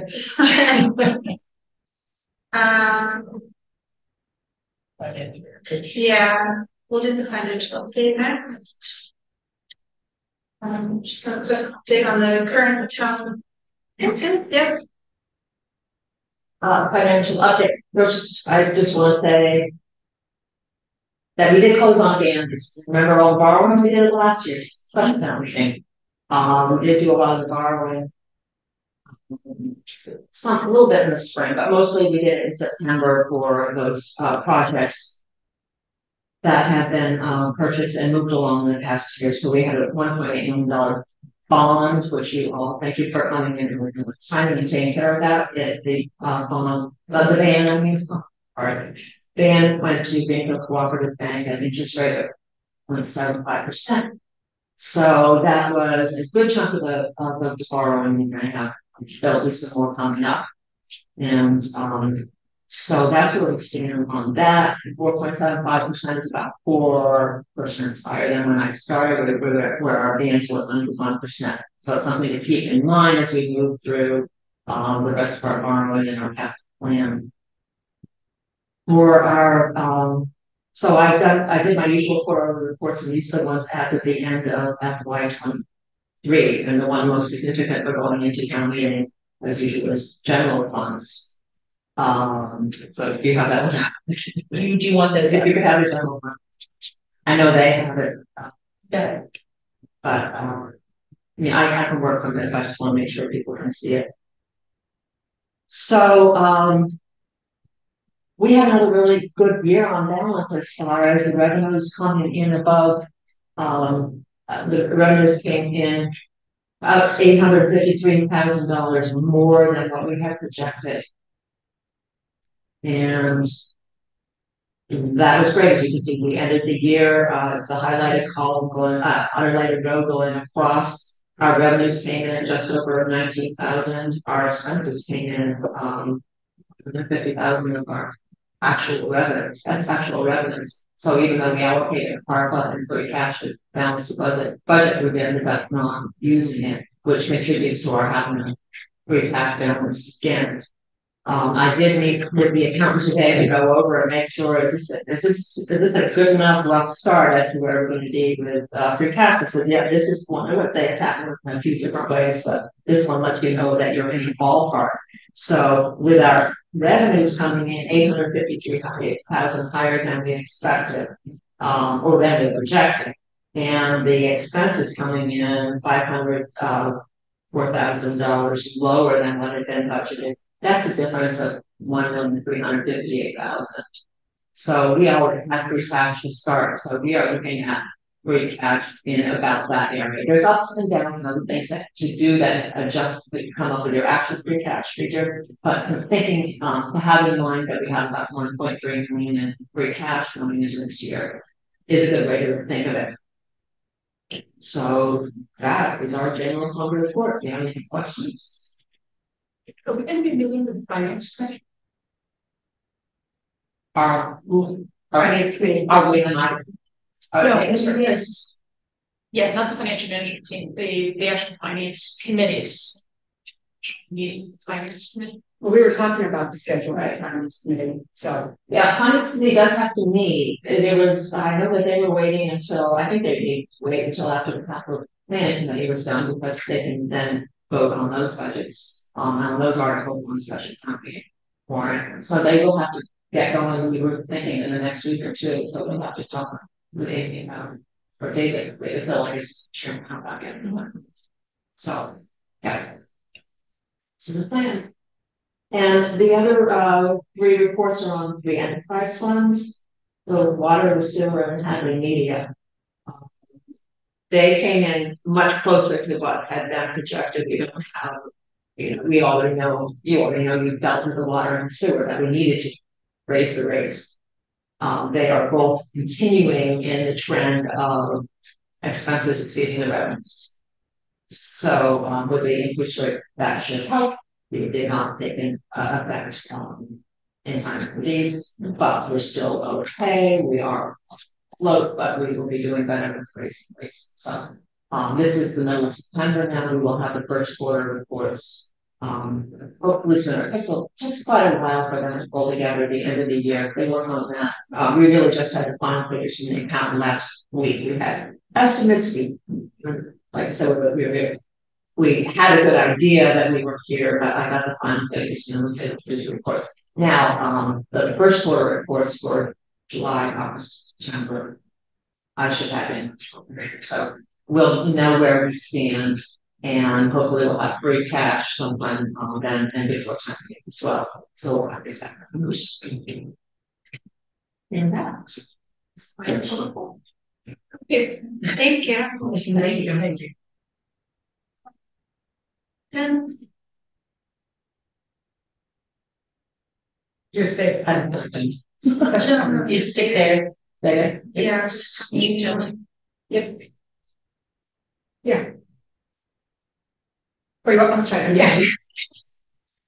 Okay. All right. So you have before you the first draft. Well, it's probably several drafts from our behalf, but the first one that you're seeing. So I just want to just kind of just remind everybody what special town meetings are. Special town meetings are typically for. It's not really a second annual town meeting. So we've been very specific that this is really keeping towards what usually is on a special town meeting. And usually it is, there's personnel adjustments, usually depending upon collective bargaining agreements that have been negotiated and need to be ratified. There's also prior year invoices that can't be paid after the fiscal year closes in prior years. There's capital requests, CPA requests. You'll see on there the opioid through a few articles on that and how that we accept those funds and administer those funds. And those are regulated, those are deadlines that we can't wait till annual town meeting. And usually a new or revised bylaw. So it's, it's not clear consent agenda or, if you have any other increases that can't wait until the annual town meeting. So it's in front of you. I don't know how you'd like to proceed. If you want to go over it, but be able to read it, I'll keep it on here updated. Or I can send it to you as Linda updates it so that you can see it, but it's pretty straightforward. And we are gonna talk in one of the next agenda items about one of the articles that was on there, in regards to private way and how the town addresses private ways. So is there any questions you have right now to take a look at? I know I realize you're just getting it today. So Yeah, I was just gonna say, I mean, just because we didn't get it too far in advance of the meeting, maybe give us time to read everyone. Yeah. We were still making changes up until 4 o'clock. Yeah, are you gonna leave it on like every? Yeah, oh, absolutely. Okay. And I'll also send it to you, but I don't know, I don't want to inundate you with 8 million different actions, but I don't think it's gonna change that much. Just the number. No, not, if you want me to go through the agenda. Oh, that's. Yeah, I don't think we need to go through. You don't want to go through it? I don't think so. No. Yeah. Yeah, or on financial things and just generally, what we the usual increase in the budget, and I just started the sheet that we do is how much is coming out of each source or whether we're going to be spending. I know I just still be concerned when we have free cash, I'm going to be spending all that free cash. No, we're not going to be spending all that free cash, and some of the free cash that we are spending technically is subject to grants. And I'll be moving 100,000 out right away because you're going to be using ARPA instead. So there will be that kind of shift, and I'd be happy to maybe send it by email when we have the adjustments based on tonight.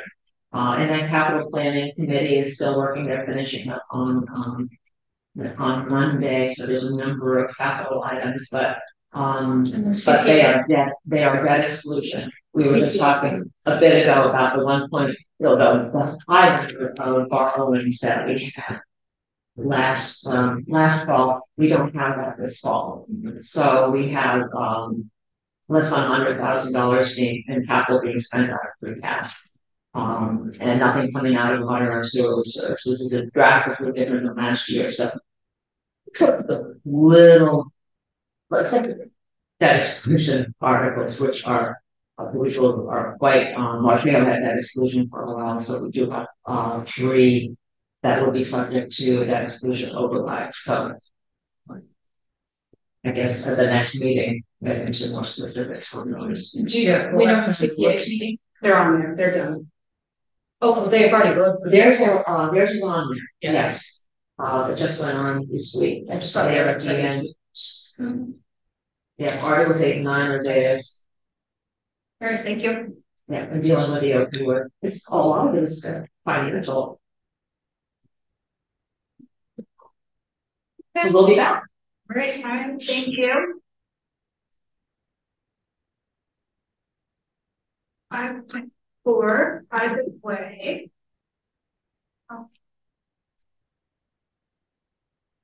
I can kind of help with that. Yeah. So one of the questions I get a lot since I've been here is, what's the criteria today? The town takes the big, who makes the decision, what's involved. And we're in this place now where we are, there are private ways that have been in existence for quite a while. So I thought it would be helpful. I did invite Bill to be here just to talk about initially when you're starting, when the town's in the past started a new subdivision. Thank you. What was the process of a town accepting a private way, and then also to talk a little bit about where we are now. Which I feel like the end of this conversation, I would like to ask to be able to present or to work on a policy for accepting private ways and when they should go on the town warrant. So I just wanted to tell you that where I was going. But I think also the public who are watching, it would be really helpful just to get Bill's initial, he's going to explain the subdivision, when you're starting. And then Scott, if you have questions about Scott about conditions, older private ways. So does that sound good? Does that sound helpful? All right, Bill? Okay. Okay. At the outset. Not quite sure why I have feedback.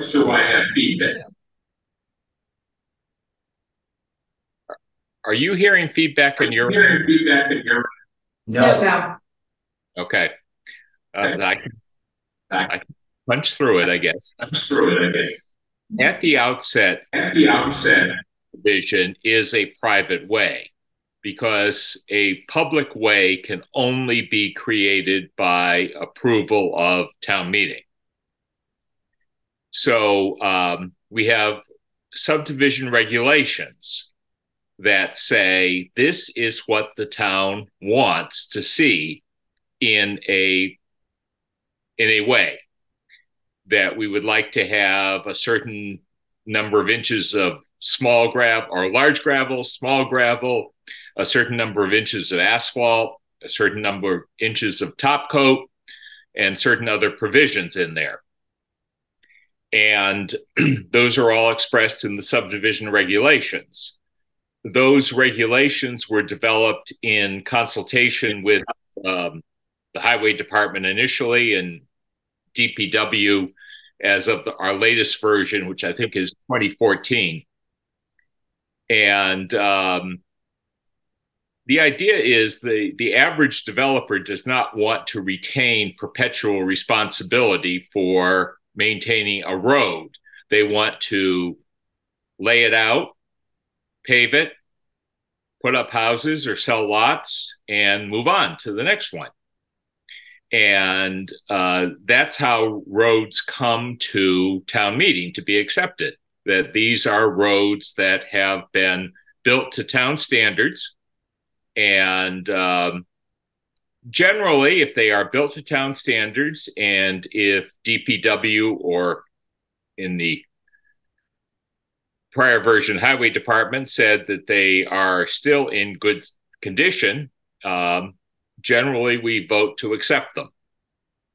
And accepting them adds them to our inventory of town roads.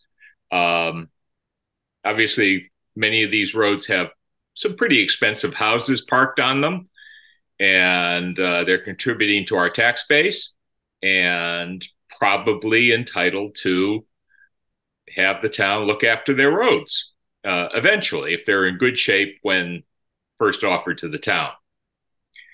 There have been a few exceptions and a few glitches along the way, and I don't want to get too far into the weeds on those, but generally that's the nature of the acceptance process. If you build a road to the town standards as expressed in the subdivision regulations, the town will consider accepting it at town meeting.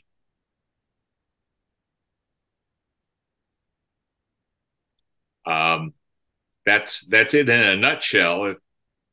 Happy to take any questions. No, thank you. So here we are now, we have a list of, and I did give you a list of town roads. Some of them are county owned, some of them are not owned by the town. There are private ways that have been accepted. It shows where the road is when that took place. And then we do have other roads that have other private ways that have not been accepted. And so these are typically, Bill was great in really helping understand like what happens, 20, 30 years later, after a contractor has walked away, and now there's no one to bring it up to standard and say, here, take it, let have the town take it. So I wanted you to see that list, and I want to thank Janice for sending that to me and putting that layout on there. But I wanted to be able to show that we do have one street, a private way that did, Scott did put together some standards on what it needs to be met to accept it. And I think it was one owner took it upon himself to make some of those for his house. Yeah. So, but what happens here is, this is a new director for the last 3 years, and he was a director before that. And so those standards aren't clear. And I think in order for the select board to be able to accept these or accept the request to put it at town meeting or to take it. I think there does need to be some standards and policies that are, that it will keep, certainly will help not set standards of substandard expectations. But it will also be easier, I think, for people who live on private roads who want to accept it to be able to know exactly what your expectations are, or what the town's expectations are. Is that something that should be like a memo of understanding, or should it be in the bylaws? No, I think it just could be a policy or a regulation, and I think the select board, there are plenty of templates out there, but I did some homework. But what I would like to ask if you will give me the authorization to reach out to some staff members or a planning board member to kind of look at those policies, review them, and I can bring them back to you for your review. It's great. The combination of planning board and yes, yes, I think that's wonderful. I move we give Carol authorization to do that. And Randy, he didn't know he's probably going to sit on it. I have a question for you, Bill. Is it, I was believed that there was a policy, planning board did not want the top coat put on a road until all the houses were built. Is that still a standing? That is not a policy per se. That was a feedback from the developers that they didn't want to put a top coat on twice when they had excavators and cement trucks going up and down the road for foundations for the first houses. Our policy is we want an as-built plan showing construction to subdivision regulation standards. And, that was, the average developer would decide they're not going to ask to have it accepted until they put the top coat down, but they're not going to put it down twice. So they'll wait until the heavy equipment is gone.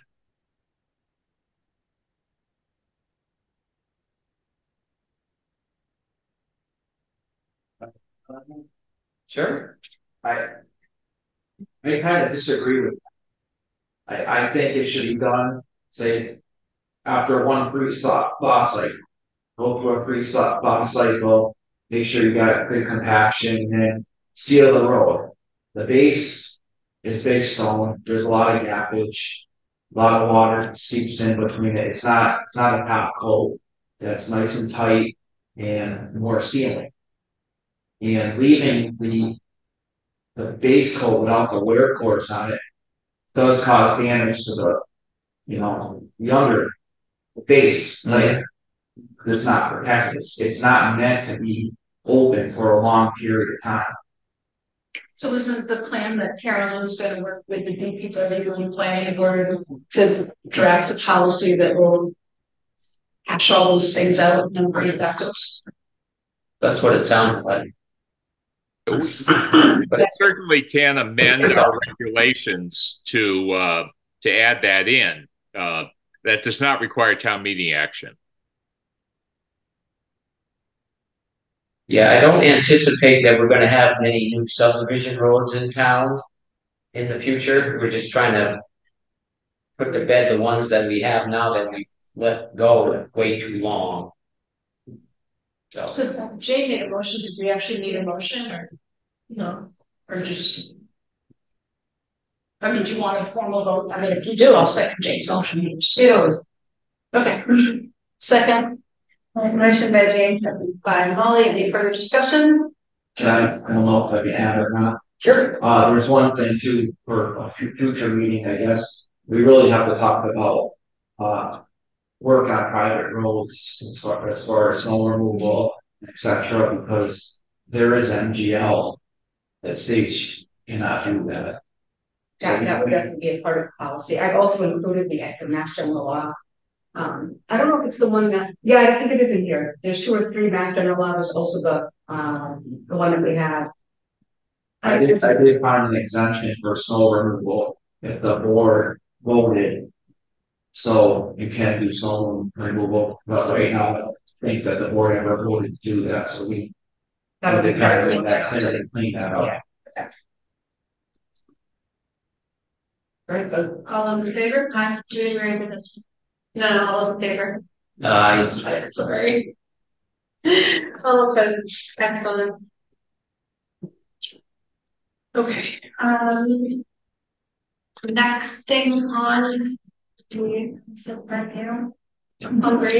now, agenda is our meeting schedule. So I think that was something that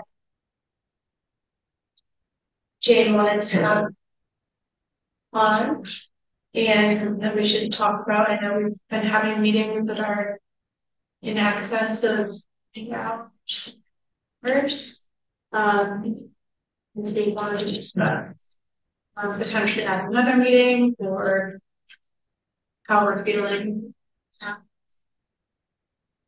Well, I will speak to that. It's almost 8 o'clock and we still have a few items to go and executive session. And I know that coming up a special meeting, there are always extra things we have to know and talk about. I think we should schedule another meeting so that we're not always going to it. Because I noticed at the last meeting, it was almost like we were unctuous on yes. We didn't have much discussion. And I think that if we're going to be serious about our job, we need to be able to discuss it without being exhausted. So do we need to have a set extra meeting or an as needed extra meeting? I think as needed. I would agree with that. Well, they're already as needed. We have them twice a month, and when we do budget, and when we do town meeting, we add meetings as we need them. No, it's different than budget for town meeting because, well, I'm not doing a third meeting a month. I'll tell you that right now. So if you want to have it, I'm not being there. So I wonder just in the spirit of not making it too ad, maybe what we could do is say, right now we meet the first and the third, and we could pick. We could say block calendars for the first, second, and third, or the first, third, and fourth, whatever we want to do. And Amy, let us know, you know, if we need to have that meeting, and if we don't, then we can just take it off. I already have meetings every other Wednesday right now with the veterans, so my meetings are tied up every other Wednesday when they're not the select board meeting. So I think so. I mean, we do belong to other committees, you know. So I mean, yeah, this isn't the only one. And I don't know if I'm the only one feeling this, and maybe some of you are, some of you aren't.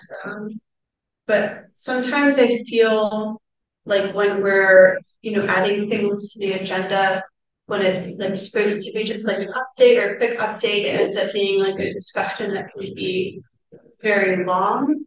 And sometimes I feel like our meetings are more like, you know, Hadley News Channel instead of Hadley Select Board doing things like, you know, we're here for licensing, we're here for, you know, certain things. And sometimes I feel like we kind of get bogged down. I know that, you know, us being transparent is important. And I know that us making sure that the, you know, public is educated is wonderful. But I think sometimes it gets to be a bit too much in that sense.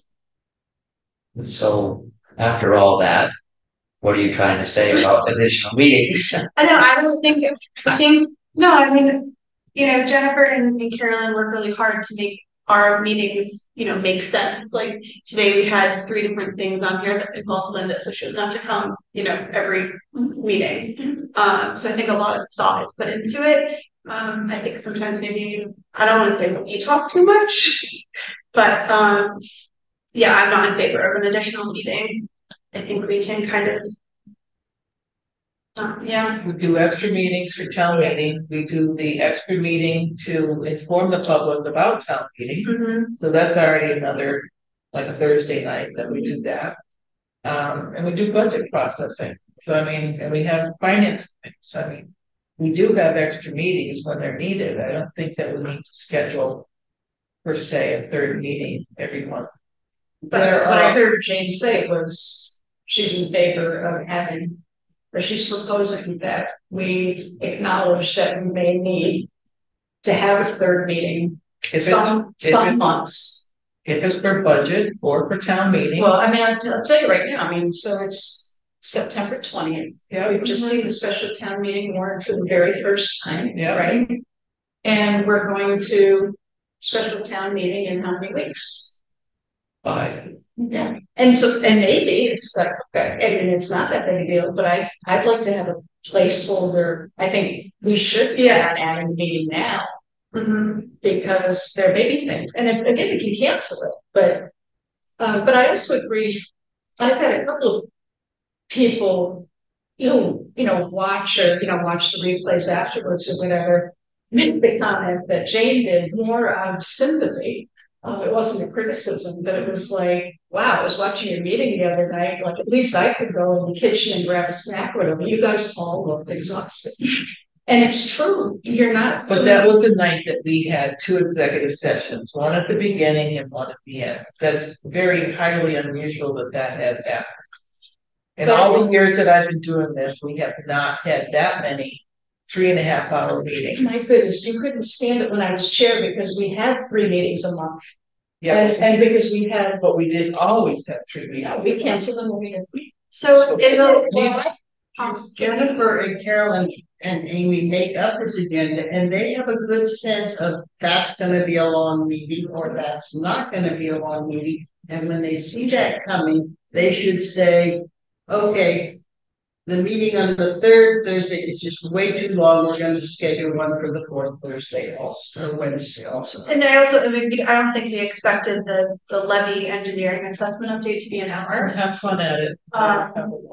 So I think that might have just been the thing today that was.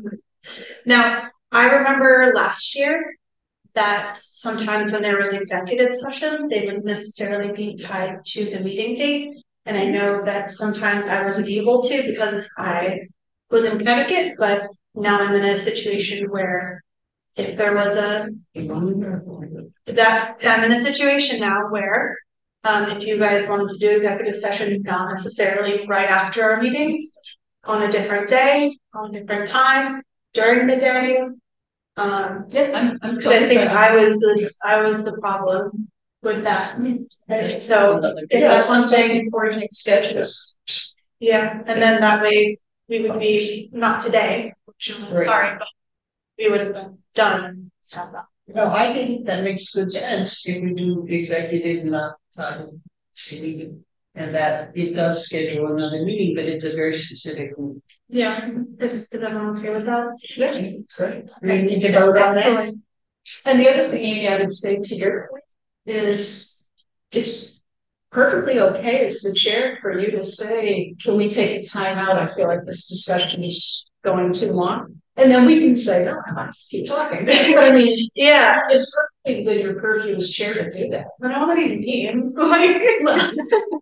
nice chairman. I think selective on who gets It's like what I asked Iris, Amy. Yeah, you gotta be, are you afraid to say no? I'm not, I just. God, no, I'm not afraid to say no. Well, we know. Tell us. Okay. We're not in favor of adding an additional meeting every month. We will probably have a placeholder for an additional meeting before the special town meeting. And obviously we have our public forum before the town meeting. And then executive sessions. They have to be posted, executive sessions, but doing them, not with the Wednesday meetings. So what do we come? Yeah. And if you see a really long meeting coming. Yeah, and also we can, if there's something that's going longer than we anticipate, things that aren't needing to be done, we can always push from the meeting to the next meeting.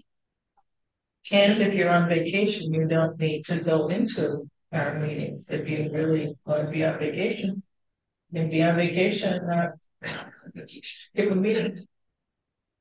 It's okay to do that. Yeah, I don't think I skipped a meeting yet in my 3 years. Okay. Anyway, excellent. The town website. Madam Chair, in the vein of taking things up at another meeting, this is going to be a long-term process, and I would be happy to discuss it on October 4th. or felt like even after town meeting, this is not something that I'm looking for in the next 4 weeks. Okay. Maybe 4 months. So let's table this for a future meeting. Thank you. Excellent. Do we need to vote on moving it or good? No, it's good. Great. Any other items not anticipated 48 hours in advance? Nope. Excellent. Town administrator. It's only gonna take me half hour.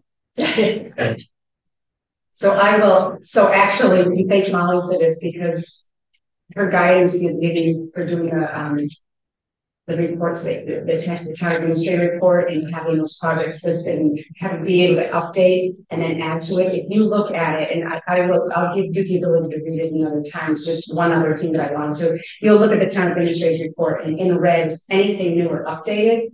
So that's on there for you to read at your leisure, and it's public documents that they can see that as well. I do want to highlight that we have to move forward with our cable renewal license. Alex has done a good job with getting the input from the public, but our town council does not provide counsel for charter for our cable renewals. So I got a great recommendation from town council, and they're working with an attorney in I think the Boston area. Boston area, great guy. That's all he and his partner do is cable renewal. And I learned a lot about it today, and it's way more intense than I ever anticipated. We really need to do that. So that's going to be moving along. That's supposed to be over with. The renewal is due in March, so it's quick, but we have done some, Alex has done some of it, so we'll be at a really fast pace, but with the level of experience that this attorney has, I think we'll be fine. But you will be a part of that, probably an executive session. I'll make sure it's during the day. We'll make sure that that's reasonable. But I did put the schedule in for the RFQ for the Russell School Review State, the dateline for that feasibility study. So you take a look at that. We do have the second walk for tomorrow. There's 38. Yeah. 38, not 38 people showing up for walkthroughs, but 38 requests for. Submission. Excuse me? When is submission due? It's on that date. October 12th. October 12th. Yeah. And then you have a copy of the DPW brochure. I didn't have it in front of me. I went to pick this up today. So yours might be a little bit outdated. That's that. Please look through the rest. Just know that tomorrow there is the Agents Venture Friendly presentation here that not only myself will be speaking at, but also Amy Biden on behalf of Financial Views for Elders. So that will take place here at 5:30, and the usual doing some great job with that. So you feel free to look for the rest of the time. You okay with that? Okay. Yeah. Okay. Good job. Thanks. Any items for future discussion? Yeah, just in all likelihood, committee with me tomorrow night. But we're likely going to be asking for an audience with the select board and also the planning board, again, just in the spirit of, whatever we're talking about, making sure everybody's comfortable with that and aware of that. So Amy, I'll coordinate with you. Okay. And I think it might not be a bad idea to talk about the public comment period and any time for that. Tonight. No, that's Yeah. future items. Yeah. Discuss that. Okay. Anything else? I don't know. Any liaison reports? Nope. Okay. Announcements? We'll send an email out. All right. Okay. Yeah. So, sending condolences from the select board to Judith Parsons Haskell family, to a teacher with her PhD in biology over in Northampton, originated here at Hadley. So condolences to her, two children. Also the passing of John Quinlan, he was the brother of Tom Quinlan Sr. So condolences to him His other family members, town of our building inspector also, so the buildings to that family. Any other announcements? Okay. Right, so then we are going. Yeah. Right.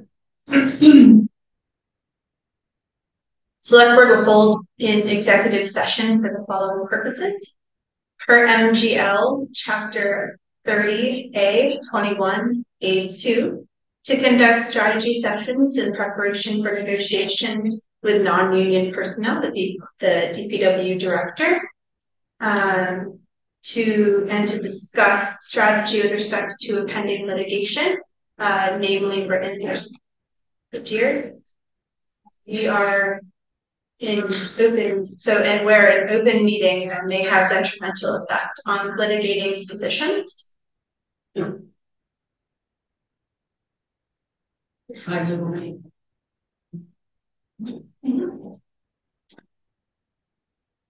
Second. Not to reconvene. Yeah, not to reconvene. Not to reconvene. So as chair of the select board, I state that the board has moved and seconded to enter into executive session.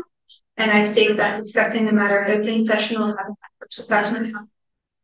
So we're going to roll call vote. I'm sorry, who was the second? Okay, Keegan? Yes. Chandler? Yes. Parsons? Yes. Nevin Smith? Yeah. And Isaac? Yes.